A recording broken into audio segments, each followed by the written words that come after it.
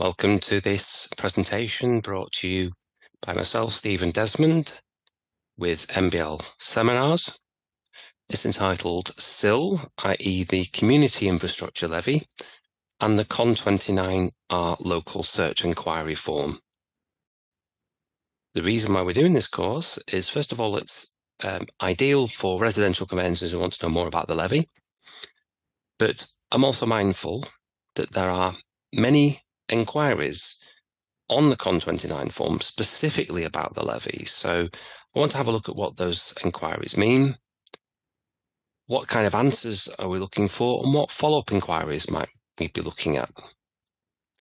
This session will be focusing primarily on the implications of the questions on the Con29R form for residential conveyancers. So my first port of call will be to looking at CPSE inquiries, which will be the next slide.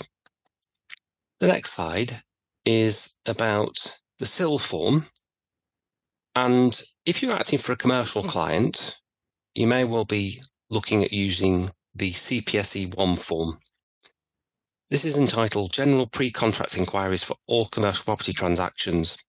Section 21 of the form, version 4.0, contains various CIL-related inquiries. These include any future CIL liability relating to the property, any notice or correspondence relating to any existing or future CIL liability in respect to the property, any assumption of liability notice, protection against assumption of liability being withdrawn or transferred, or against default liability, or any CIL relief that has been claimed.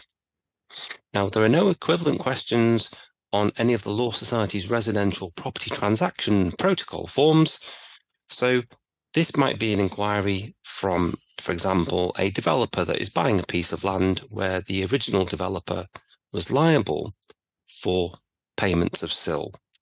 So the inquiries might not be necessarily relevant to a residential purchaser, but they are the only standard inquiries that we have available, and they can be modified as need be.